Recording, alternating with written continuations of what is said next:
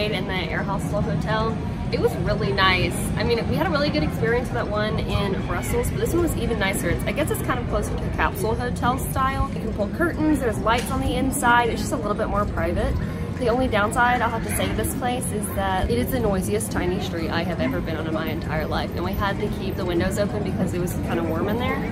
But got a really cool vibe. They serve free breakfast in the morning. Overall, I'd say 9 out of 10. This place was awesome. But I'm ready to check into our apartment in the heart of Barcelona.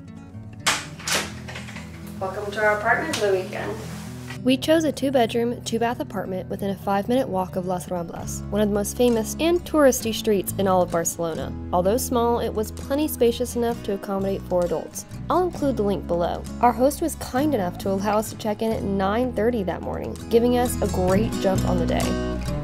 So Jake and I have been wondering what it would be like to travel with a baby in Europe, so we did something a little crazy today. We decided to rent one. This is called Barcelona with a baby.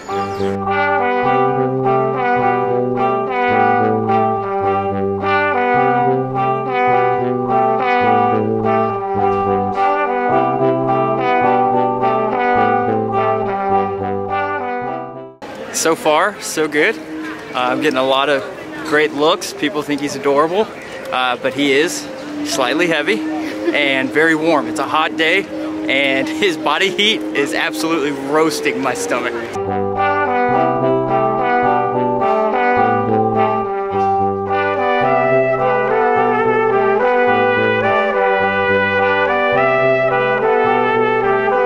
Update, we're 2 hours in, it is not going well. I have no idea how to soothe him. Nothing I'm doing is working. Oh, I think we're okay. Oh, never mind, not okay. Just give him the phone. But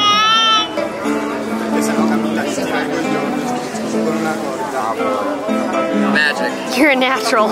Incredible. We're about to hop on the city bus, hop on, hop off tour with the baby. It's going great. I think we got it down pat. This thing makes it much easier. He's having a blast. Yeah, I don't know what everyone complains about, honestly. This is like the easiest thing ever. Yeah, it seems fantastic. Yeah.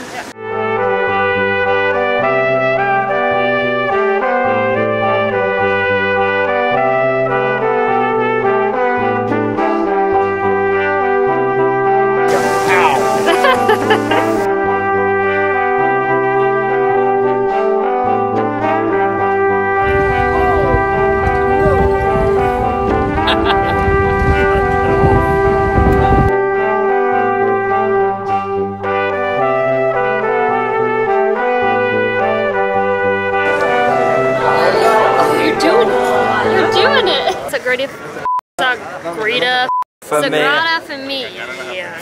We just took the city bus tour all the way to Sagrada Familia, and this place is huge. At first we weren't really convinced that we should go inside because it's pretty expensive to go inside. I think tickets are like €26 per person, but we just checked out some pictures on Google, and I think we're gonna shell out the cash and we're gonna do it. This place is designed by Gaudi, and there are tons of places all over Barcelona that are also designed by him. You can find his works everywhere, but let's head inside. Never mind. Turns out we're 5 minutes too late. All right, so it's 6 o'clock. Our time with the baby has expired, so it's time to return it. Overall, I think we did pretty good for not being parents ourselves. I would definitely recommend traveling with a baby. It is doable. Yeah, but it is time to return him, so yeah. Here you go. Hey. Our awesome friends Charlie, Haley, and their precious baby Sloan are here with us in Barcelona, and they were kind enough to let us borrow Sloan for the day. All right, nap time.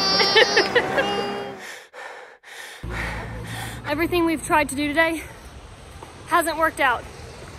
So we've got 30 minutes until Park Guild closes, and we're gonna try and make it. We're booking it up this hill.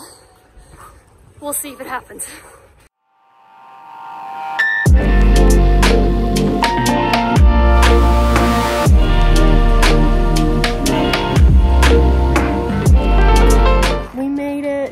Just in time. We thought that the park closed at 7:30 and we were squeaking in right at 7, but we found out that ticket sales and like entrance stops at 7:30, but we could actually stay here until 10 o'clock. So we were here at the perfect time. We got to see the entire sunset over Barcelona, and look how empty this is.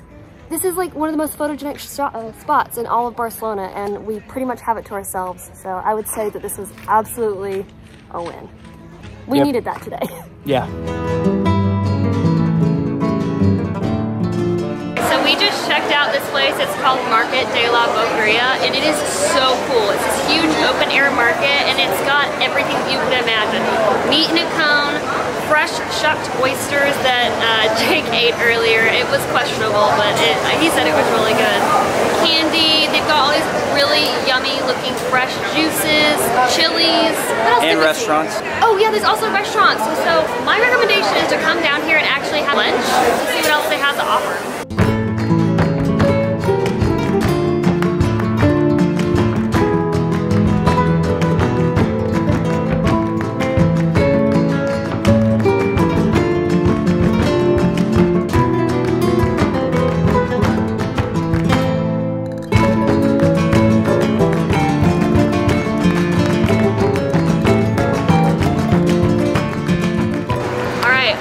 Number 2, the group is behind us. We're gonna do a tapas and wine tour, and I'm really excited because it's supposed to be taking us around to the best tapas places in all of Barcelona.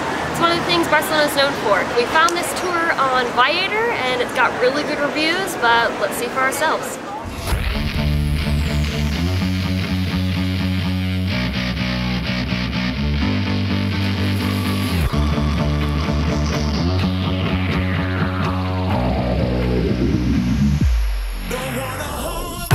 Those sardines.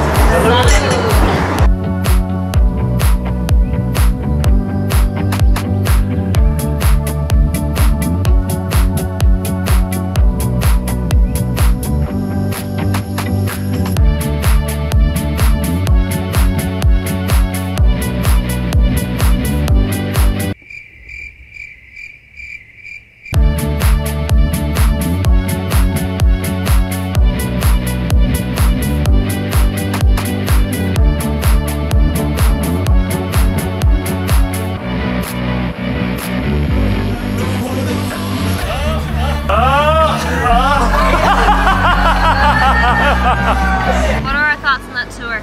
It was the perfect mix of walking, eating, drinking, I think. Yeah, so I think it was a great introduction to Barcelona. We got to see a bunch of the different neighborhoods, like we went through the Gothic Quarter and everything like that, and we got to see what I thought were not so mainstream tapas bars. We got to go a lot of places that we wouldn't have otherwise gone. Yeah. We ate a lot of foods that we probably wouldn't have known to pick. Yep. And to get the inside scoop on both the food scene and some really cool history along the way was excellent. I absolutely recommend it, and I will leave the description for that tour and the link for it down below.